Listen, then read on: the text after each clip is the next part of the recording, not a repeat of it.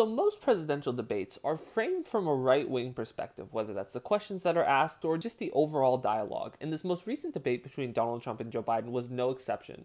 And so I'm going to play this clip. It's Chris Wallace asking Joe Biden about taxes, and I have a problem with the question, but I also have a problem with Chris Wallace's kind of rebuttal to Joe Biden's answer. And so we're going to play the clip, and then we'll come back and we'll talk about it. Economic plan, if you were to be elected president, focuses a lot on big government, big taxes, big spending. I want to focus first on the taxes. You propose more than $4 trillion over a decade in new taxes on individuals making more than $400,000 a year and on corporations. President Trump says that that kind of an increase in taxes is going to hurt the economy as it's just coming out of a recession. Well, just take a look at what is the analysis done by Wall Street firms.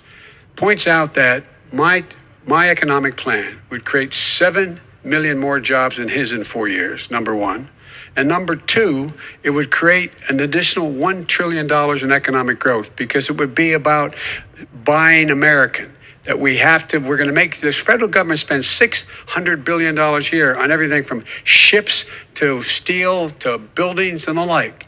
And under my proposal, we're going to make sure that every penny of that has to be made by a company. But respectfully, sir, I'm talking about taxes, not spending. By the way, I'm going to eliminate a significant number of the tax. I'm going to make the corporate tax 28%. It shouldn't be 21%.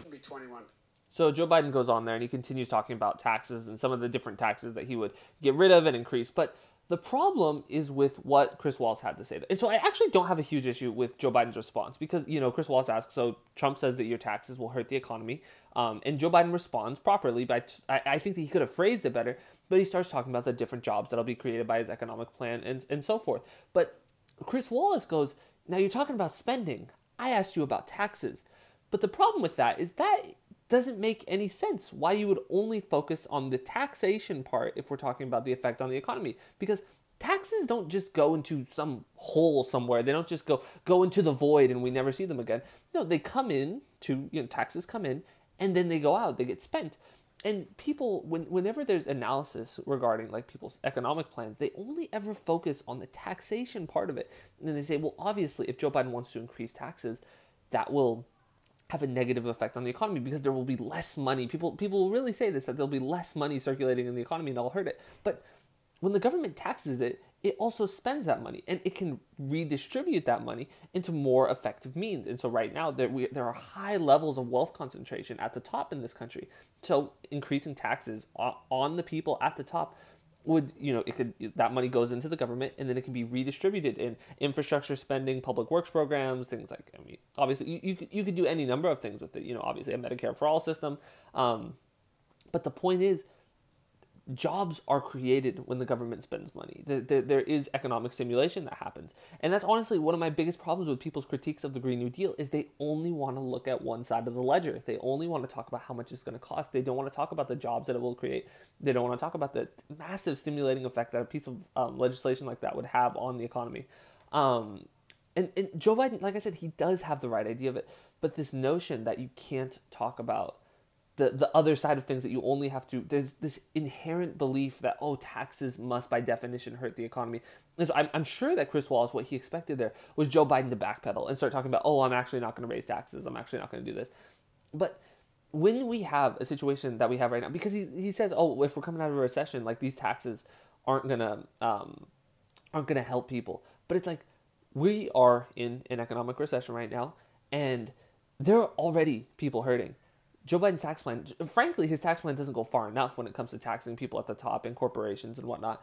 But it is something. It's better than Trump's, that's for sure. And so what it does, though, is there's already people doing bad. All it would do is it would take in some of the money because, billionaires have made fortunes. Hundreds of billion dollars have been added to U.S. billionaires' net worth over the course of this pandemic.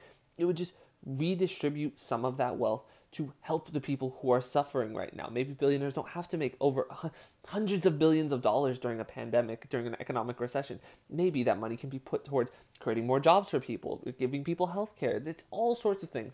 And so it's so frustrating when people like to say, Chris Wallace, he's so anti-Trump, he's so like this, that, it was 2-on-1 versus, Donald Trump.